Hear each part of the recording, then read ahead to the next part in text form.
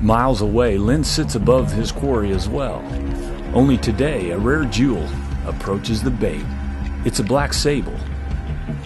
Rarely seen, and even rarer still, is the fact that Lynn's trying to spear one. But Lynn is patient, and he gives the sable time to relax.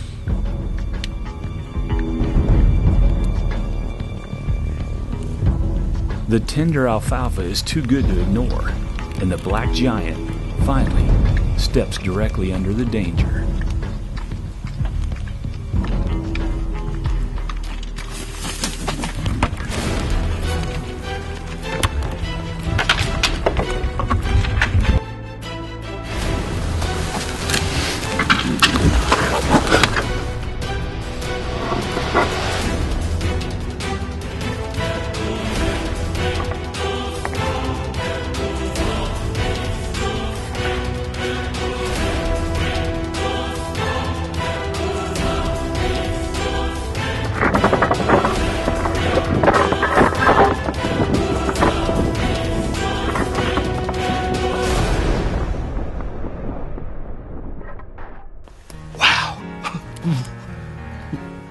That was so much fun.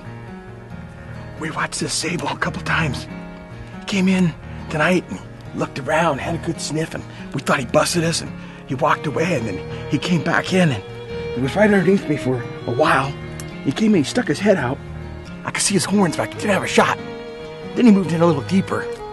Maybe a good broadside shot of his back. Big wide thing like that. And I picked up my spear. It's hard to thread that 7-foot through spear through all these trees and stuff. But I picked up my Sable spear.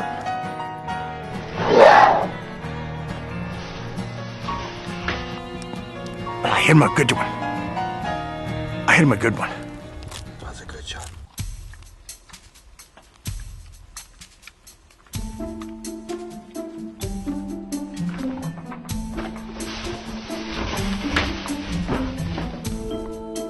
Finally, it's time to track Lynn's black sable. And after reviewing the footage, it shouldn't be far along the trail. Whew, it's a beautiful animal. It's probably my favorite trophy in Africa is a sable. They're just so beautiful. Spear hunting is lethal and humane and a huge challenge and a lot of fun. It's pretty darn exciting. Okay, we're gonna go on the follow-up now of my sable I speared. We think he's really hard hit. We could see him go out a ways with the spear in him, and he made a lot of bellowing and a lot of noise. So we think we're going to come up with him shortly. And as you can see, it's covered with blood right up at the flipping cone. We followed the spoor over to here. We had two good tracking dogs, and we didn't have to go far. We found the spear. It's coated with blood. My hopes are pretty high right now. We're going to cover this sable fairly easily. Lynn gives him another one to be safe, but the sable is dead.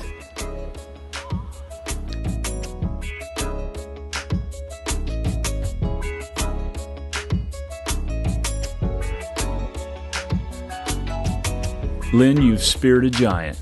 Congratulations, old buddy.